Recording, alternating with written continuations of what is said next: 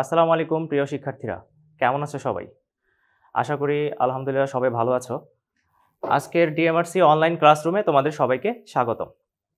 আজকের আইসিটি ক্লাসে আমি তোমাদের সাথে যে টপিক নিয়ে আলোচনা করব সেটি তৃতীয় অধ্যায়ের খুবই গুরুত্বপূর্ণ একটি টপিক এবং এই টপিকটি সাধারণত আমরা অনুধাবনের জন্য খুব ভালো করে পড়ব। আজকের টপিকটি হচ্ছে রেজিস্টার এবং কাউন্টার। চলো শুরু করা যাক। প্রথমে আসি রেজিস্টার। রেজিস্টার কাকে বলে? রেজিস্টার হচ্ছে এমন এক ধরনের সমবায় লজিক সার্কিট, যে সার্কিটটি অনেকগুলো ফ্লিপ ফ্লপ দিয়ে তৈরি এবং এই সার্কিট অস্থায়ী মেমোরি হিসাবে কাজ করে। প্রতিটি রেজিস্টারে অসংখ্য ফ্লিপ ফ্লপ থাকে এবং এই প্রত্যেকটি ফ্লিপ ফ্লপই একটি করে বাইনারি বিট সংরক্ষণ করতে পারে। তো এখন তোমাদের মনে হয়তো বা প্রশ্ন আসতে পারে যে ফ্লিপ ফ্লপ কাকে বলে? ফ্লিপ ফ্লপ আসলে শুধুমাত্র একটি ক্ষুদ্র মেমোরি ইউনিট।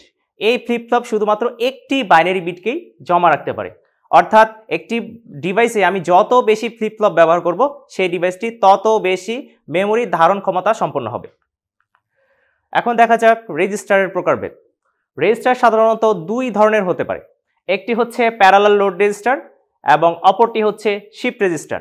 এছাড়াও আরও তিন ভাগে রেজিস্টারকে ভাগ করা যায়, সেটা হচ্ছে কাজের প্রকৃতি অনুসারে। এক নম্বর প্রকারভেদটা হচ্ছে অ্যাকুমুলেটর রেজিস্টার, দুই নম্বর প্রকারভেদ হচ্ছে সাধারণ রেজিস্টার এবং তিন নম্বর প্রকারভেদ হচ্ছে বিশেষ ধরনের রেজিস্টার। এখন আসি রেজিস্টারের ব্যবহার, অর্থাৎ রেজিস্টার কি কি ক্ষেত্রে ব্যবহার করা যায়। রেজিস্টার বিভিন্ন তথ্য বা সংকেত সাময়িকভাবে সে সঞ্চিত করতে পারে।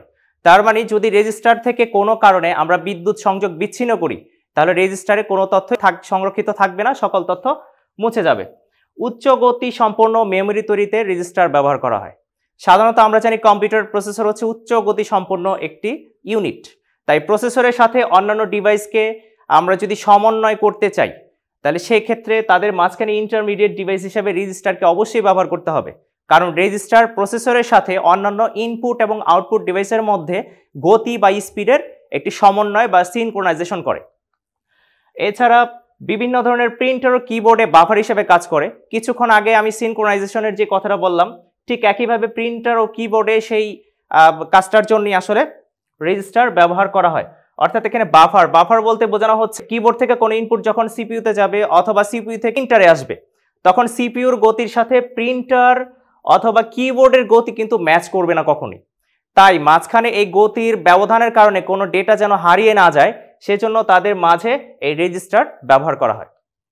এছাড়াও ডিজিটাল ঘড়ি ও ক্যালকুলেটর রেজিস্টার ব্যবহার করা হয়। এবার চলে আসি কাউন্টার। কাউন্টার কি?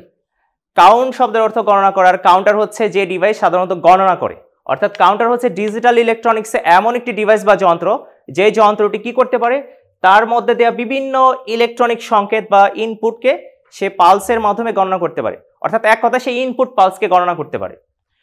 আর কাউন্টার সাধারণত রেজিস্টারের মতোই একাধিক ফ্লিপ ফ্লপ ও লজিক গেট দিয়ে তৈরি। আর একটি n বিট কাউন্টারে n সংখ্যক ফ্লিপ ফ্লপ ব্যবহার করা হয়, যা 2n সংখ্যা গণনা করতে পারে। উদাহরণস্বরূপ আমরা ধরে নিলাম একটি 3 বিটের কাউন্টার। একটি 3 বিটের কাউন্টার 0 থেকে 7 পর্যন্ত অথবা 0 থেকে 7 পর্যন্ত সর্বমোট 8টি সংখ্যা গণনা করতে পারে। অর্থাৎ আমরা যত বেশি ফ্লিপ ফ্লপ ব্যবহার করব কাউন্টারের সংখ্যা গণনার ক্ষমতা তত বৃদ্ধি পাবে। এবার চলে আসি কাউন্টারের প্রকারভেদ। দেখো এই ছকের মাধ্যমে কাউন্টারের সম্পূর্ণ শ্রেণী বিভাগই দেওয়া আছে। তো কাউন্টার প্রধানত দুই ভাগে ভাগ করা যায়, একটা হচ্ছে সিনক্রোনাস, অপরটি হচ্ছে অ্যাসিনক্রোনাস কাউন্টার। অ্যাসিনক্রোনাস কাউন্টারকে অপর ভাষায় রিপল কাউন্টারও বলা হয়। সিনক্রোনাস কাউন্টারকে দুই ভাগে ভাগ করা যায়, একটি হচ্ছে আপ কাউন্টার, অপরটি হচ্ছে ডাউন কাউন্টার।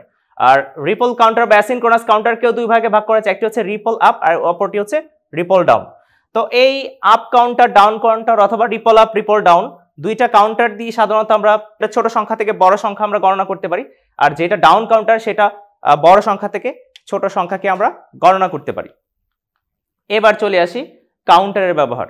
কাউন্টার যে কোনো ধরনের ইনপুট পালসকে গণনা করতে পারে, আর যেহেতু ইনপুট পালসকে সে গণনা করতে পারে সে বিভিন্ন ধরনের টাইমিং সিগন্যালও প্রদান করতে পারে। সেই জন্য এটি ডিজিটাল কম্পিউটার, ডিজিটাল ঘড়িতে এবং প্যারালাল ডাটাকে সিরিয়াল ডাটাতে রূপান্তর করতে ব্যবহার করা হয়। অর্থাৎ আমাদের রেজিস্টার এবং কাউন্টার সম্পর্কিত যে অনুধাবনমূলক প্রশ্নের উত্তর, সেই প্রশ্নের উত্তর এতটুকুর মধ্যেই আমি তোমাদের সামনে উপস্থাপন করার চেষ্টা করলাম।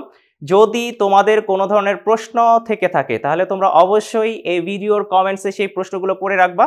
আমি পরবর্তী ক্লাসে সেই প্রশ্নগুলোর উত্তর দেওয়ার চেষ্টা করব। তো ঠিক আছে শিক্ষার্থীরা, সবাইকে ধন্যবাদ। আজ এই পর্যন্তই। তোমরা সকলে ভালো থাকো, সুস্থ থাকো, নিরাপদে থাকো এবং বাসায় থাকো। আসসালামু আলাইকুম।